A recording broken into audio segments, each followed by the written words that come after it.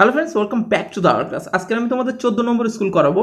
এটা হচ্ছে প্রফুল্লনগর বিদ্যা মন্দির এইচএস। এর আগে আমি অলরেডি 13টা স্কুল সলভ করে দিয়েছি। যদি দেখা না থাকে তাহলে ডেসক্রিপশানে তার লিঙ্ক পেয়ে যাবে, ওখান থেকে দেখে নিতে পারো। তো ফার্স্ট কোশ্চেন এখানে তোমরা দেখতে পাচ্ছ -7 মডের মধ্যে এটি একটি কি সংখ্যা। দেখো, তোমাদের জানতে হবে যদি মডের মধ্যে যে কোনো ঋণাত্মক সংখ্যা থাকে তাহলে সেটা কিন্তু ধনাত্মক হয়ে বেরিয়ে আসে। অর্থাৎ এই মডের কাজ হচ্ছে যে কোনো ঋণাত্মক সংখ্যাকে ধনাত্মক করে দেওয়া, অর্থাৎ এটি একটি স্বাভাবিক সংখ্যা। সঠিক উত্তর হবে বি। নেক্সট কোশ্চেন হচ্ছে যে 10⁻x = 64 হলে এই যে 10⁻x/2 + 1 এর মান কত। তো আমাদের যেটা দেওয়া আছে সেটা হচ্ছে 10⁻x = 64। তো এখান থেকে আমি তোমাদের নিয়ে যাব 10⁻x/2 + 1 এ। তো দেখো কি করছি, ফার্স্ট যেটা করবে 10⁻x একে 1/2 দিয়ে গুণ করবে, তাহলে 64কেও 1/2 দিয়ে গুণ করতে হবে পাওয়ারে। এবার এটা হবে 10⁻x/2, এটা হবে 64 পাওয়ার 1/2, মানে তোমরা জানো 28টা 64, তাহলে 8 স্কোয়ার তার পাওয়ার 1/2। এই 2 কেটে গেলে কি পাচ্ছ, 10⁻x/2 = 8। এবার ভালো করে দেখো, আমরা যদি উভয় দিকে একটা করে 10 গুণ করি, এদিকেও একটা 10 গুণ করলাম, তাহলে 10⁻x/2 সাথে 10, এটা 8 এর সাথেও 10 গুণ করলাম, তাহলে এটা হবে 10⁻x/2 + 1 না, এখানে 10-এর মাথায় কি আছে, 1 আছে, তাহলে বেস মিলিয়ে গেলে পাওয়ার যোগ হয়, তাহলে এটা হচ্ছে 80। তাহলে 10⁻x/2 + 1 = 80, অর্থাৎ সঠিক উত্তর হবে এটা 80 এ। বলছে একটি বৃত্তের বৃহত্তম জ্যায়ের প্রান্ত বিন্দু 40 আর -40। তাহলে একটা বৃত্ত মনে করো এই যার প্রান্ত বিন্দু এটা হচ্ছে 40 আর এই দিকেরটা এটা হচ্ছে -40। ওকে, তাহলে বলেছে ব্যাসার্ধ কত, প্রশ্ন করেছে ব্যাসার্ধ কত। তো প্রথমে আমরা ব্যাসটা বার করে নেব। ব্যাস বার করার সূত্র কি, এই দুটি বিন্দুর দূরত্ব, তাহলে কি হবে 4 + 4 তার স্কোয়ার, 0 - 0 তার স্কোয়ার, এই যে এটা আর 0 0, তাহলে এটা হচ্ছে তোমার 4 × 4 8 স্কোয়ার, তাহলে এটা আসছে তোমার 8। তাহলে যদি এখান থেকে এই ব্যাসটা 8 আসে তাহলে ব্যাসার্ধ কত, 8-এর অর্ধেক, 8/2 মানে 4 উত্তর আসবে, তাহলে সঠিক উত্তর হবে 4 একক। নেক্সট বলছে যে এবিসিডি সমান্তরিকের বিএডি আর এবিসি সমান হলে সমান্তরিকটি কেমন হবে। দেখো, এবিসিডি একটা সামান্তরিক প্রথমে আঁকতে হবে। এবিসিডি সমান্তরিকের নাম দিয়ে দিলাম ABCD, এর বিএডি অর্থাৎ এই কোণটা আর এবিসি এই কোণটা বলেছে পরস্পর সমান। এই দুটি কোণ পরস্পর সমান হওয়া মানে কি, তোমাদের জানতে হবে পাশাপাশি দুটি কোণের সমষ্টি 180 ডিগ্রি। তাহলে দুটি কোণ যদি সমান হয়ে যায় তাহলে এটাও 90 ডিগ্রি, এটাও 90 ডিগ্রি। তো কোনো চতুর্ভুজের কোণ 90 ডিগ্রি হয়ে গেলে চতুর্ভুজটি কি হয়ে যায়, সামান্তরিক আয়তক্ষেত্র হয়ে যাবে। আর যদি রম্বস হতো তাহলে বর্গক্ষেত্র হতো, তাহলে এটা হবে আয়তক্ষেত্র। নেক্সট বলছে x³ - 1 x² + x + 1 এ x0 মানে x⁻0 এর সহগ কত। তো অঙ্কটা আমাদের আগে তুলে নিতে হবে। অঙ্কটা দিয়েছে x³ - 1 আর দাগের নিচে x² + x + 1 এর x0 এর সহগ কত। ভালো করে দেখো, এটাকে আমরা সূত্রে ভেঙে দিতে পারি। এটা a³ এটা একটাকে করে নিতে পারি 1 এর কিউব, তাহলে a³ - b³, তাহলে a - b × a² + ab + b² এরকম হবে, আর দাগের নিচে যা আছে তাই। তো এটা ক্যান্সেল হয়ে যাচ্ছে, তাহলে পড়ে থাকছে কত, x - 1। তাহলে আদতে এই অঙ্কটা মানে x - 1, তাহলে বলেছে x0 এর সহগ কত। x0 এর সহগ মানে ধ্রুবক পদটাই হবে x0 এর সহগ, অর্থাৎ -1, অর্থাৎ এখানে হচ্ছে -1, অর্থাৎ বি হচ্ছে সঠিক উত্তর। নেক্সট অঙ্কটা বলছে যে 2x + 3y + 5 = 0, 4x + 6y + 10 = 0 সমীকরণ দ্বয়ের সমাধান সংখ্যা কয়টি হবে। আমরা এখানকার আর এখানকার x এর সহগের অনুপাত নেব, মানে 2/4, আর প্রথমটার দ্বিতীয়টার y এর সহগের অনুপাত নেব, তাহলে 3/6। ধ্রুবক পদের অনুপাত নাও 5/10 নিয়ে দেখো এগুলো সমান হচ্ছে না, সমান হচ্ছে না, দেখি সমান হয়ে যাচ্ছে। দেখো 1/2, এটা কাটাকুটি করলে 1/2, এটা কাটাকুটি করলে 1/2, তাহলে এগুলো সব সমান হয়ে যাচ্ছে। যখন এই তিনটি সমান হয়ে যাবে তখন আমরা বলবো অসংখ্য সমাধান থাকবে। অ্যাকচুয়ালি সমীকরণটা দুটি যখন তুমি লেখচিত্র করবে, লেখচিত্র কিন্তু সরলরেখা একটার উপরে আর একটা পরপর সমাপতিত হবে, অর্থাৎ এর উপরে ছেদবিন্দু পাওয়া যাবে অসংখ্য। তারপরে চলে আসবো আমরা 2 দাগের ফার্স্ট কোশ্চেন বলছে এটা সমান এটা হলে এটা এর মান কত। তো এটা প্রথমে তুলে নেবে তোমরা, x⁴ = n x⁴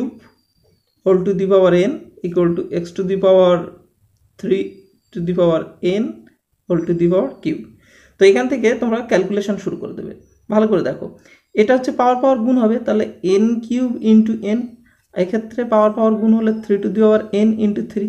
তাহলে এখানে আমরা বেস ক্যান্সেল করে দিলে কি পাচ্ছি, n cube into n equal to 3n into 3, এটা পাবো। এক্স এক্সগুলো ক্যান্সেল করে দিলাম, তাহলে এটা পাচ্ছি n টু দি পাওয়ার 4 আর এটা পাচ্ছি 3 টু দি পাওয়ার, এই দেখো এর পাওয়ার তো 1 আছে না, তাহলে এই দুটো যোগ হবে, তাহলে n প্লাস 1 হবে। তো তাহলে আমরা এই যদি n প্লাস 1টাকে এই দিকে আনি, তাহলে n টু দি পাওয়ার 4 এর whole to the power 1/n plus 1 হয়ে যাবে, অর্থাৎ এই পাওয়ারটা এইদিকে আনলে 1/, হয়ে যাবে, এদিকে 3 পড়ে থাকবে। এবার তোমাদের জানতে হবে যে পাওয়ারে যদি 1/, কিছু থাকে সেটা অ্যাকচুয়ালি রুটের মধ্যে চলে যাবে, অর্থাৎ n প্লাস 1টা রুটের মধ্যে চলে আসবে, এই জায়গাটায় রুটের এখানে, তাহলে সেটা ইকুয়াল টু 3। অর্থাৎ আমাদের প্রশ্ন করেছিল এটার মান কত, এটার মান আসছে 3, দেখে নাও। এই দেখো n plus 1 n to the power 4 equal to কত, আমাদের উত্তর এসছে 3, তো 3 হচ্ছে সঠিক উত্তর। নেক্সট যে অঙ্কটা দিয়েছে সেটা দেখো, fx ইকুয়াল টু 4 হলে fx প্লাস fx স্কোয়ার মান কত। ভালো করে দেখো, fx ইকুয়াল টু 4, তার মানে কি বলো তো, x এর মান তুমি যাই বসাও না কেন, x এর মান তুমি যাই পরিবর্তন করে বসাও না কেন 4ই দেবে, কারণ এই 4টা কিন্তু x নিরপেক্ষ একটা রাশি, x এর উপর নির্ভর করে না। তাহলে f minus x square equal to 4 দেবে, তাহলে এই দুটো যোগ করলে কত হবে, fx plus f minus x square, এই দুটো যোগ করলে কত হবে 8, অর্থাৎ এটা প্লাস এটা ইকুয়াল টু আসবে 8, অর্থাৎ 8 হচ্ছে সঠিক উত্তর। নেক্সট অঙ্ক দেখো কি বলছে, নেক্সট অঙ্কটা বলছে যে পি এর কোন মানের জন্য এই সমীকরণের একাধিক সমাধান থাকবে। একটু আগে বলেছি একাধিক সমাধান থাকলে কি হয়, এক্স এর সহগের অনুপাত সমান সমান ওয়াই এর সহগের অনুপাত সমান সমান ধ্রুবক পদের অনুপাত। প্রথমে সমীকরণ দুটো পরপর তুলে নেবে, নিয়ে তারপর কি লিখবে, একাধিক সমাধান থাকবে যদি কি হয়, এক্স এর সহগের অনুপাত মানে পি বাই পি মাইনাস 1 সমান সমান এটা ওয়াই এর সহগের অনুপাত মানে 6/4 সমান সমান এখানে ধ্রুবক পদ মাইনাস পি, এখানে ধ্রুবক পদ পি মাইনাস 5। এটা করার পর আমাদের পি এর মান বার করতে বলেছে, অর্থাৎ হয় এই দুটো থেকে বার করবে না এই দুটো থেকে বার করবে, একই মান আসবে। আমি প্রথম দুটো থেকে বার করছি, বলবে অতএব কোনাকুনি গুণ করে দেবে, তাহলে কি হচ্ছে 6p মাইনাস 6, 6 দিয়ে গুণ করলাম আগে, তারপর 4 দিয়ে গুণ করলে 4p। ঠিক আছে, এবার কি করবে, পি গুলো সব বাম দিকে আনবে, তাহলে 6p minus 4p equal to 6, তাহলে 2p ইকুয়াল টু 6, তাহলে আমরা এখান থেকে বলতে পারি যে p ইকুয়াল টু 6/2 মানে 3, অর্থাৎ p এর মান আসবে 3। তারপর আইভি এর এই যে অঙ্কটা, এটা আমি তোমাদের 1 নম্বর স্কুলে 2 এর 3 দাগে আছে করে দেওয়া আছে, তোমরা ওখান থেকে দেখে নিও। তারপরে বলছে ভি এর, যেটা বলছে এই বিশাল একটা রাশি দিয়েছে, দিয়ে বলছে এর মান কত হবে। তো এই অঙ্কটার আমাদের মান নির্ণয় করতে হবে। তোমরা কি করবে, প্রথমে রাফে যাবে, রাফে গিয়ে দেখবে এই যে এ cube B cube C cube, এটাকে এ এটাকে বি এটাকে সি মনে করো, তাহলে এ cube B cube C cube এর মান আমরা নির্ণয় করতে পারবো যদি এ plus B plus C equal to 0 হয়, সহজে নির্ণয় করতে পারবো। তাহলে হচ্ছে এ প্লাস এটা হচ্ছে বি প্লাস এটা হচ্ছে সি, এই এ plus B plus C equal to 0 আসছে। ঠিক আছে, আবার নিচেও দেখো, এটা এ মনে করো, এটা বি, এটা মনে করো সি, তাহলে আমরা দেখতে পাচ্ছি এ প্লাস বি প্লাস সি সেটা ইকুয়াল টু 0 আসছে। ঠিক আছে, তাহলে এ plus B plus C equal to যদি 0 হয়, তাহলে তোমাদের একটা সূত্র আছে যে এ cube B cube C cube is equal to হবে 3abc, যদি এ plus B plus C equal to 0 হয়, তাহলে 3a এটা হচ্ছে বি এটা হচ্ছে সি। তাহলে এটাকে আমরা এই এ cube B cube C cube is equal to 3abc কখন লিখতে পারবো, যখন এ plus B plus C equal to 0 হবে। তো ডান দিকে এটা 0 দেখিয়ে দিতে হবে, তারপরে মেন অঙ্কে 3abc লিখতে পারবে, তার আগে নয়। তাহলে এটা ওরকম এ cube B cube C cube is equal to আমরা লিখবো 3abc।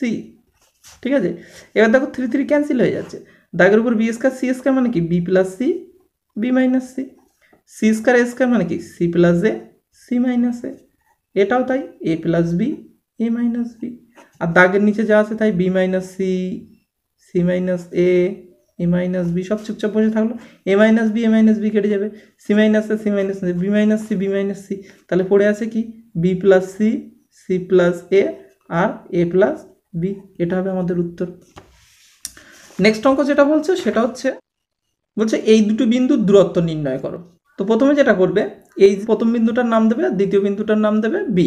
তাহলে এবার এ বি অর্থাৎ বিন্দু দুটোর দূরত্ব ইকুয়াল টু রুট, সেই সূত্র বসাতে হবে। সূত্রটা নিশ্চয়ই তোমাদের জানা আছে, এটা এই যে এর ভুজ মাইনাস এর ভুজ, তাহলে এ প্লাস বি মাইনাস এ মাইনাস বি। এবার যেহেতু এখানে মাইনাস বসিয়েছো তাই এ মাইনাস বিটা হয়ে যাবে এ প্লাস বি। এটাও এরকম, এটা মাইনাস এটা, তাহলে C minus D minus C plus D. যেহেতু এখানে আমরা মাইনাস বসিয়েছি তার ভিতরে চিহ্নটা পাল্টে যাবে, তাহলে এটা হবে মাইনাস। ঠিক আছে, তো তোমাদের বোঝানোর জন্য আবার একটু প্লাস মাইনাস কাটাকুটি হয়ে গেল। এবার দেখো এ কেটে যাচ্ছে, এখানে সিসি কেটে যাচ্ছে, তাহলে এখানে কি পড়ে থাকছে দেখো 2b, আর এখানে মাইনাস 2d। তাহলে আমরা অ্যাকচুয়ালি এটা বলতে পারি যে 4b স্কোয়ার আর এটা হচ্ছে 4d স্কোয়ার। তাহলে যদি তুমি 4 কমন নাও তাহলে b square plus d square হবে। এবার 4টা তো রুটের বাইরে বেরিয়ে আসতে পারে, 2 2 4, তাহলে 2 হয়ে বাইরে বেরিয়ে আসলো, তো b স্কোয়ার d স্কোয়ার কিন্তু বাইরে বেরোতে পারবে না, অর্থাৎ সঠিক উত্তর এটা। তো কমপ্লিট হয়ে গেল। ভিডিওটি ভালো লাগলে অবশ্যই বন্ধুদেরকে শেয়ার করবে। Thank you for watching.